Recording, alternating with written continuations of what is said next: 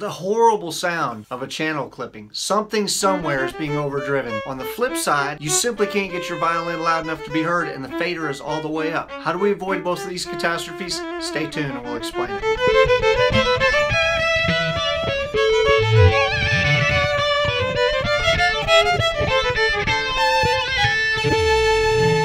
Hey everybody, Matt Bell here with the Electric Violin Shop. Welcome back to our Classical to Radical series, where we're teaching classically trained violinists, violists, cello players, upright bass players how to easily enter the world of amplified music. Any experienced sound engineer will tell you that probably the most important part of his job is gain staging. If you can get gain staged properly, you're more than halfway through the battle to getting good sound. So what the heck is gain staging? Well, every single stage along the signal path has an input level and an output level. And each stage has a window that it wants to operate in. Say you have a violin that's feeding a multi-effects pedal, that's feeding an amp, that's feeding your board. Each one of those devices has a maximum signal strength that it can handle. If at any point in that chain we're overdriving one of those devices, you're going to get a clipping sound that gets propagated through the whole chain. On the flip side, signals have noise. Every place in your signal chain is actually going to generate just a little bit of noise. So you've got this noise amount and then you've got the amount of signal. Okay, if the signal is too weak, then that ratio of signal to noise is not good. If the signal is too strong, then you end up clipping, right? So we want to make sure that our signal is pretty strong compared to the noise so that you don't really hear the noise, but we don't want it so strong that we're clipping. So at each stage we want to have the hottest possible signal without overdriving anything, right? So how do we manage that? Ideally, on your violin, you'll run that violin knob wide open. Now, some pickups actually change tone a little bit when they're wide open. My Barbera pickup, to me, gets a little bit grainy when I'm running it wide open, so I actually back mine off to about 80%. Barberas, however, are super hot, so I still have plenty of signal to drive the rest of my chain, even with my volume knob at about 80%.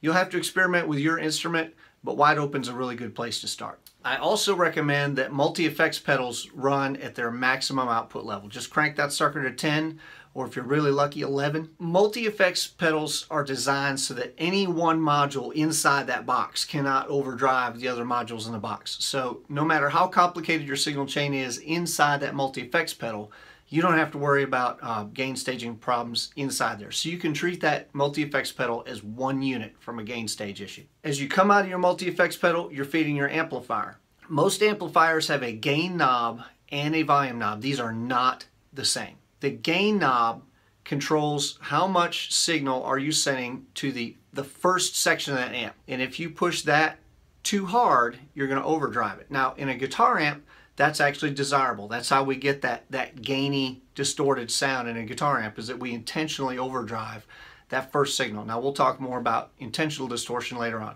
But right now, we're going to assume that we're trying to get a clean signal through each one of these sections. If you don't turn your gain knob up loud enough, you're going to have that signal to noise ratio problem that we talked about. So you've got to sort of find the sweet spot in there. With some amps, especially these acoustic guitar amps that we like so much at the Electric Violin Shop, that gain does color your tone some. That's activating all that warming circuitry in the acoustic guitar amp. You're going to have to play with that gain knob in order to optimize the tone and the level that you want. Just be aware of the fact that you may not have full access to the whole sweep of that knob, depending on your signal strength in and how much you're going to take out. After all that, your amp has a volume knob. This is another one of those situations where you may not have access to the full range of the knob. If you send too hot a signal to your front of house board, it'll clip.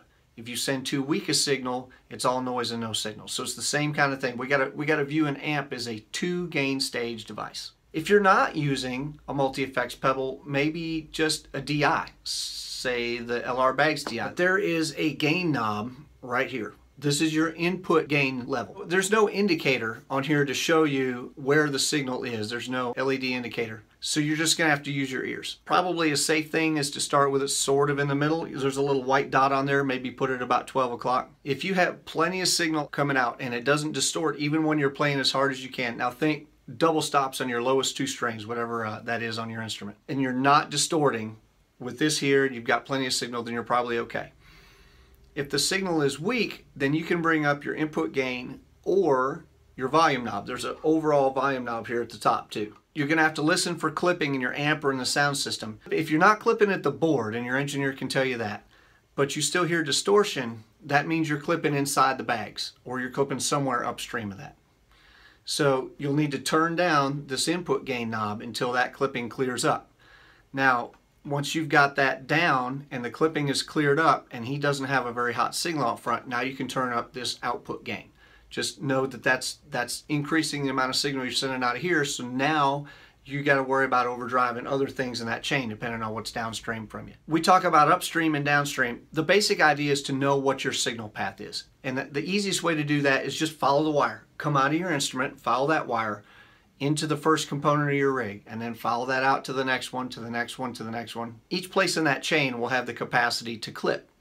So you'll want to do some troubleshooting and sort of figure out, if you are having a clipping problem, where in that chain am I clipping? Maybe you want to bypass some things. Maybe you want to change the order.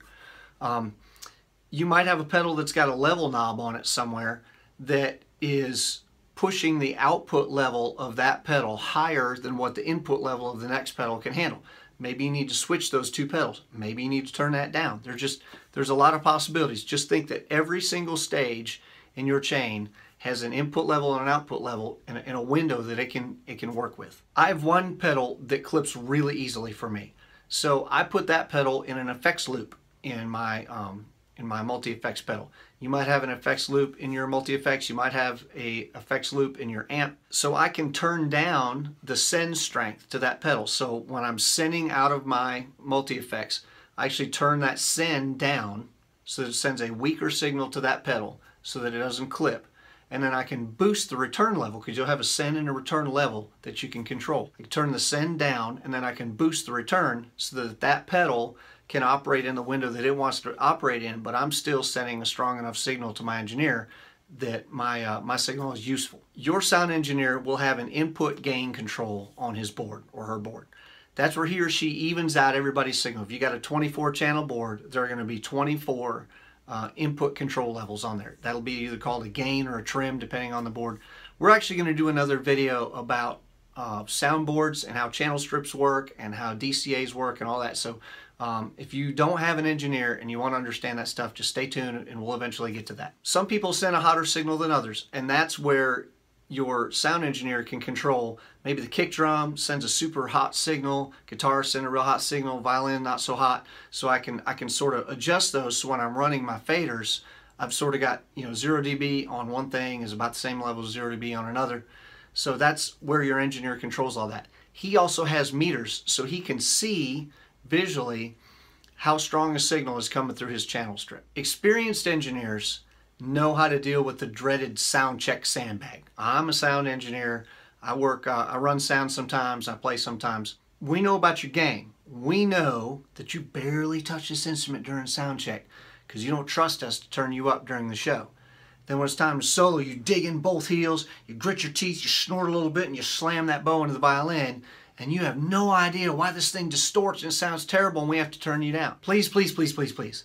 When you sound check the way you're going to play. With your boosts wide open, with the loudest effect that you have, with your volume knob where you're going to put it down the show, and play. Play like you mean it. You're going to play a little louder in the show, right? Because there's a little more energy coming from the crowd, the lights are on, things are moving, maybe you've had a beer or two. You're going to play a little bit louder during the show anyway. But at least this way, your sound man has a fighting chance of getting you gained right, so that he's got you in that window he can operate in. He's got you above this bad signal to noise thing. He doesn't have you clipping. So when you sound check, it really is important. Please, please, please don't surprise your engineer with this extra 4 dB boost that, oh, I'm going to solo. I know he won't turn me up. When you sound check, he's doing the gain staging in the board. That's why it takes so long. When you're at a festival and you hear that kick drum, just boom, boom, boom, boom, and it's going for an hour. And you're like, oh my God, we can all hear it, okay? That's what the engineer is doing. He's gain staging that thing, and then of course he's working with EQ and compression, but a big part of what he's doing is trying to make sure all of his gains are right. It takes time. All right, there's one more concept here, and it's the concept of an input pad. Your amp may have one of these, your soundboard probably has one of these, your DI might have one of these, your multi-effects pedal might have one of these. Generally speaking, for a violin, because they're not super hot, you're not going to need this input pad. So leave that disengaged. A lot of DIs will have like a -20, a -10, and 0. Put it on 0. But if for some reason you're overdriving this device, no matter what you do, then you can activate that pad. It'll drop your levels substantially. Some are 10 dB, 20, I may have seen more than that, I can't remember. They're all different. Just know that that pad is sort of a last-ditch effort to protect a device from a signal that's coming in that's too hot. And there's no way I can control this. I've got the volume, input volume all the way down. It's still too hot. Well, I can kick that pad on, and then all of a sudden I can control my input volume a little bit. It is a potential trap if someone hands you a DI to use and you plug in without really looking at it, and your sound engineer is like, man, I've got you wide open out here, all I've got is noise, I can't get you. Well, look at the DI, make sure that it's not set to -20 dB or something, pop it back to 0. However, before you do that, always warn your engineer. He might be gained up all the way and you're about to overdrive a bunch of stuff and blow a bunch of speakers. Those pads make a huge difference. Now, come to think of it, that's a really great piece of etiquette that's going to save ears and equipment and probably your career. Before you plug or unplug your violin, before you do any major volume changes to any piece of your rig, unless you've got a muting device somewhere, a volume pedal or a mute switch that's going to protect everything downstream, make sure your engineer has you muted. You can just sort of, hey man, can you mute my violin? I'm about to unplug something, and then wait till, okay, I got you muted. Those big pops when you unplug or plug the violin in, those are really hard on people's ears. They're super hard on equipment. We call those transients. And it's when there's no signal coming through and all of a sudden there's this huge pop. You can blow speakers like that. If somebody's wearing in-ears, they're probably going to slug you. So that's just sort of a piece of etiquette. All right, that is a basic primer on gain staging. This is sort of a complicated thing. I try to make it as simple as possible. If some of that's not clear, or if you have any questions, feel free to ask in the comments section and we will try to answer those.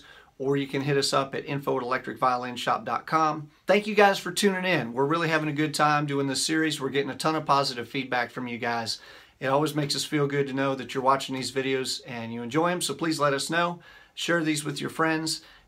Click the subscribe button so you can be notified every time we put up a new video, and we'll see you next week.